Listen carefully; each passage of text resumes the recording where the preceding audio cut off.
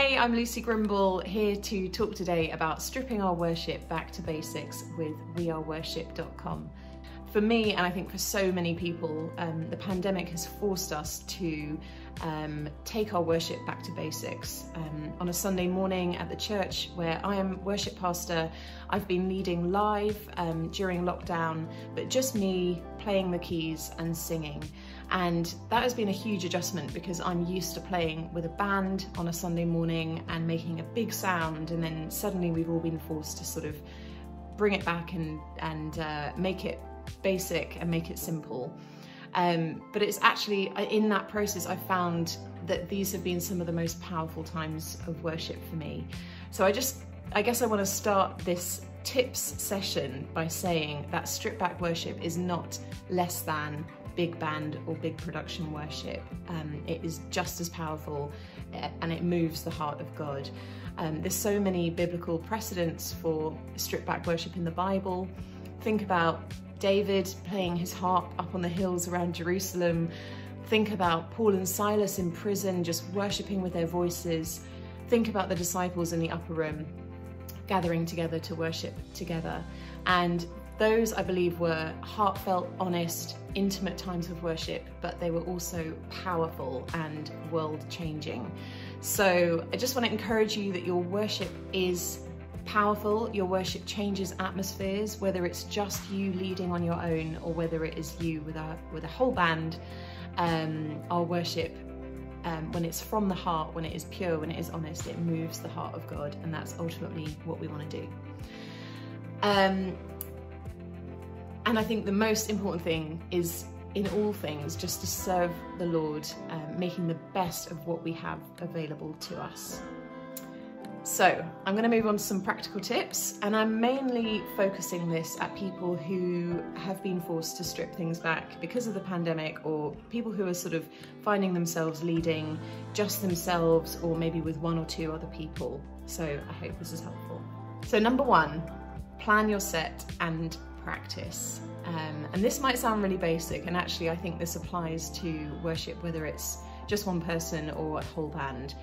The more you can prepare, the more you are going to reduce the anxiety and the uncertainty that maybe you would feel when you get up to lead if you haven't prepared. So think about your song list carefully, be thoughtful about the songs you're choosing, be honest about your skill level on your instrument.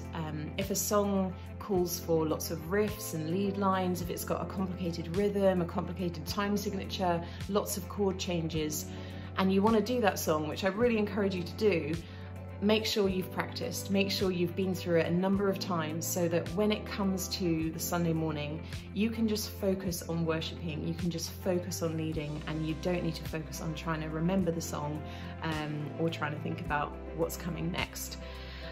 This really helps me. I make sure that I practice lots before a Sunday morning so that when I get up to lead, what's going through my head isn't, oh, I can't remember how that song goes, and how does the arrangement go, how does the structure go. I'm just thinking, okay, God, I want to worship you now, and I want to just lead people into your presence. So practice is so helpful. So that is my first tip.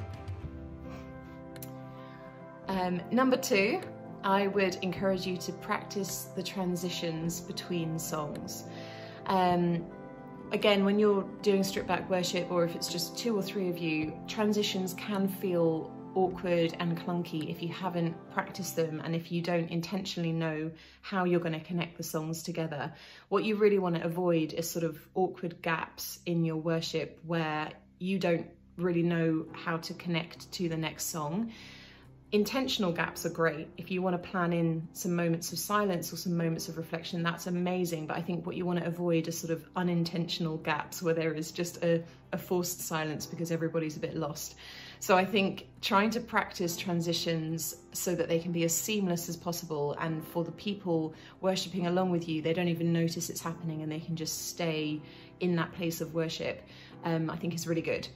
Some things that really help me when I choose a song in a key, I will try and choose the next song and pitch it either in the same key or in a relative key, and that means that I can quite easily flow from one song to the next. So for example, if I'm doing the first song in B flat, then maybe I'll do the second song in F, and maybe I'll do the third song in C, because they're all relative to each other, and it just means it's easy to flow between them. If you're more musically gifted, more musically talented, by all means, work out some complicated and interesting and juicy transitions between songs. But I think the main aim is to try and make those transitions as intentional and seamless as possible. Tip number 3, I would encourage you to encourage people verbally. Trying to worship through a laptop, you know, as someone who's trying to worship along with you is a strange experience. It's probably quite a distracting experience. So I think it's really important to communicate with the people that you're leading and to encourage them along the way, encourage them to stay in that place of worship and to track along with you. You might want to literally encourage them to close their eyes, hold out their hands, do something physical, stand up. You might want to pray for them. You might want to share a scripture as an encouragement, but I think the more you can try and make it a sort of two-way or more interactive thing and encourage people verbally through the set, I think that really, really helps. Number 4, you might actually want to go even further than that and encourage people to actually remove distractions from the room that they're in. I lead a worship night with a friend of mine called Jake Isaac, and these are sort of intimate nights of worship in the round, 150 people max. And what we do on those nights is to encourage people to remove probably one of the greatest distractions that we all have in our lives, which is the mobile phone. So we encourage people just to turn their phones off or put them away for the whole night, and we say that we don't really want people to take photos, we don't want people to video the event, we don't want to see it on social media, we just want people to be in the room and to be focused on connecting with God.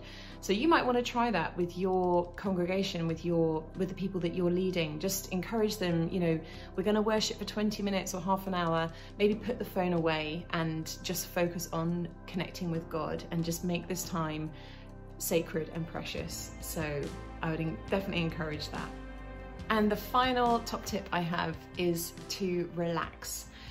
When you're leading in a stripped back way, it can feel like a lot of pressure and it can feel like you're very exposed and very vulnerable. So it's so important that you enjoy it and that you relax and that you feel confident in that place.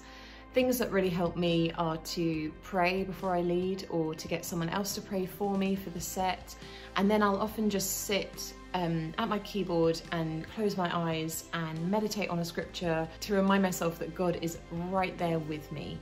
And that just fills me with confidence, because I know if God is with me in worship, then, you know, we can just have some fun. So yeah, I would just encourage you, just do your best and try and relax and try and enjoy it. So those are my top 5 tips. I hope they're helpful, and I just really pray that you're blessed as you worship, whether it's in a stripped back way or whether it's with a full band. I pray that you just really grow in confidence as you worship Jesus and as you lead people into his presence. Don't forget to like, comment or subscribe, and also check out my new song, Nothing Can Separate. Click on the link in the description below to hear more.